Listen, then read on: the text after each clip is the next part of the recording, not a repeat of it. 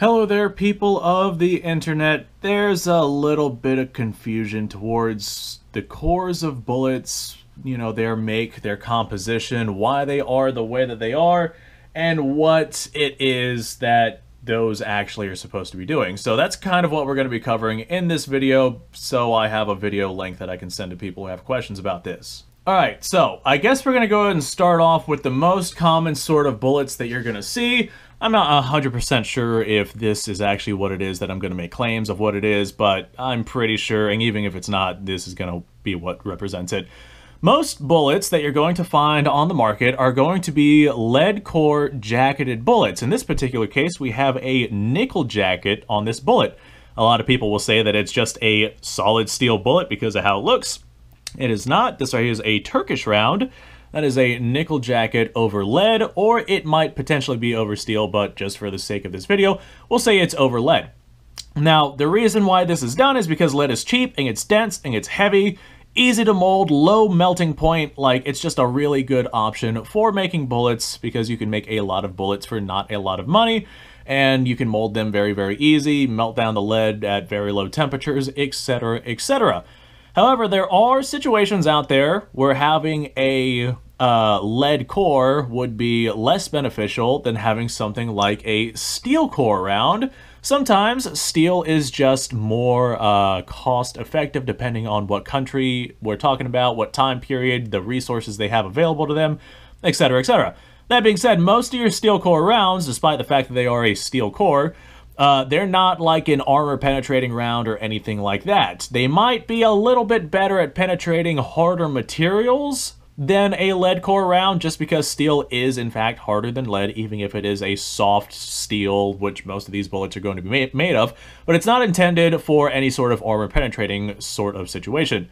It is more or less made for cost savings and cost effectiveness, depending on what the country has available to them at the time.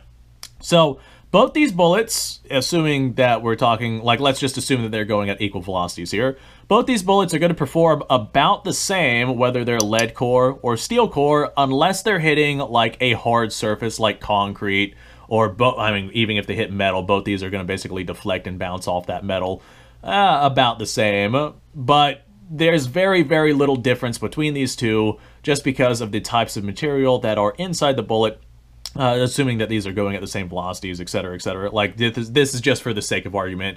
7.62 by 54 Remington 8mm Mauser. This one's going at like 3,000 or so feet per second. This one maybe 2,800. So there is some differences. Yeah, we're going to use that word. There's some differences between the rounds, but just for the sake of argument, let's say they're going at the same speed.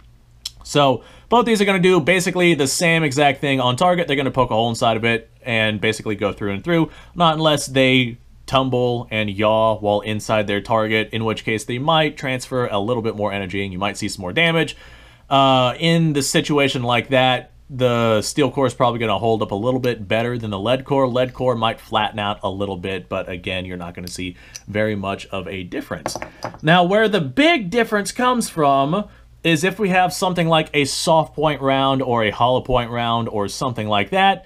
These sorts of bullets are made to expand, and the reason why they expand is that increase in surface area increases the amount of energy transfer onto whatever target it is that they hit in a shorter distance. Not only does this mean less overpenetration, but that equates to significantly more energy transferred onto your target because there is more surface area, thus doing way, way more damage to your target. So, whereas something like a full metal jacket lead core round would poke a hole right through the target, something like this right here, this soft point round, would expand, and that expansion would dump way more energy onto the target. Might not even come through the other side of the target, depending on how big the target is.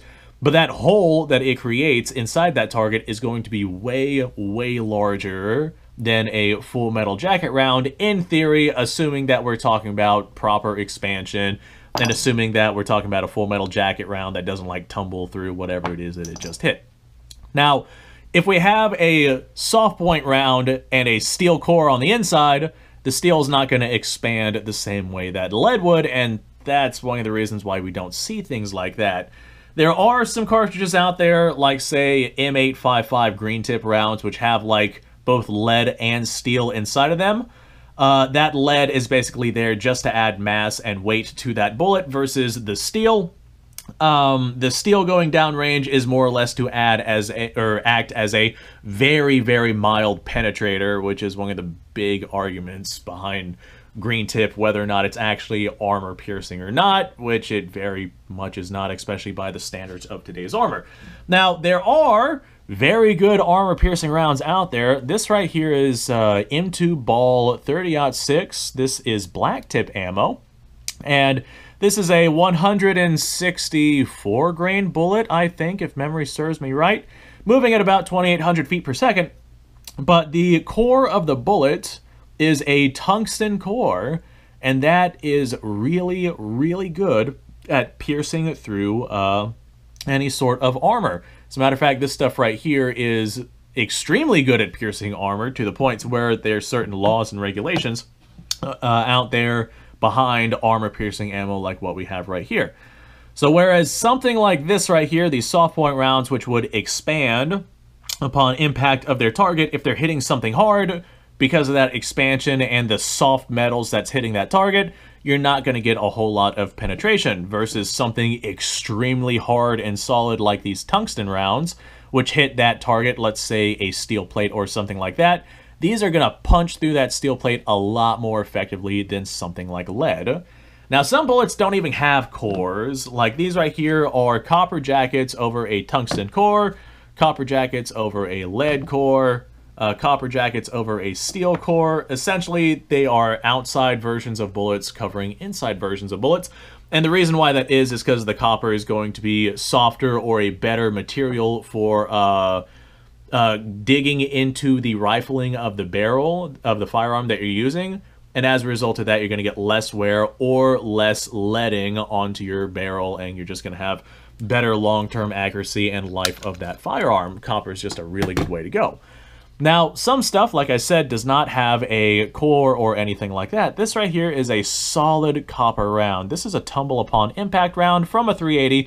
It's not designed to expand or anything like that. It is just designed to tumble whenever it smacks into its target, basically immediately going like this and going sideways into the target to transfer as much energy as possible.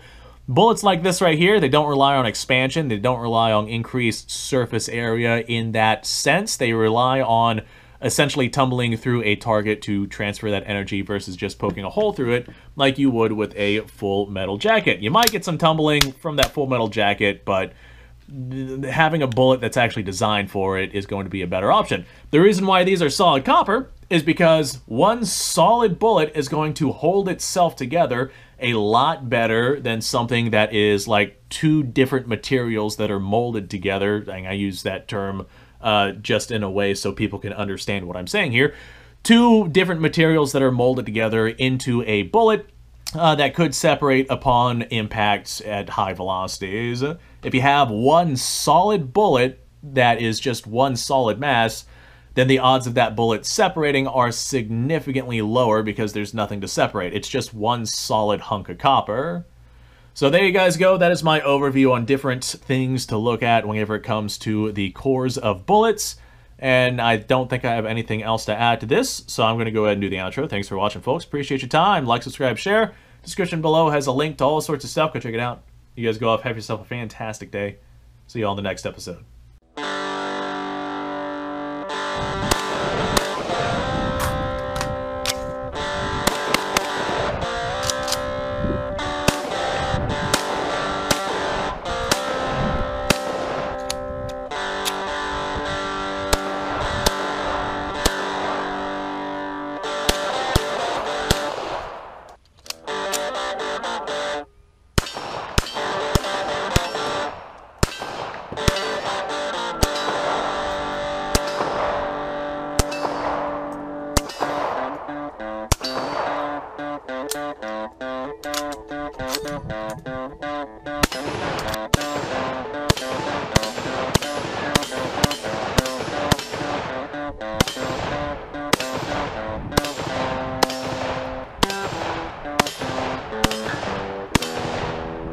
Been a little while since I've done this.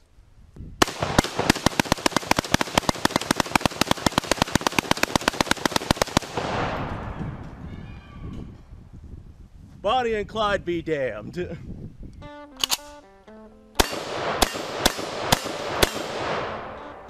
poor man's Garen.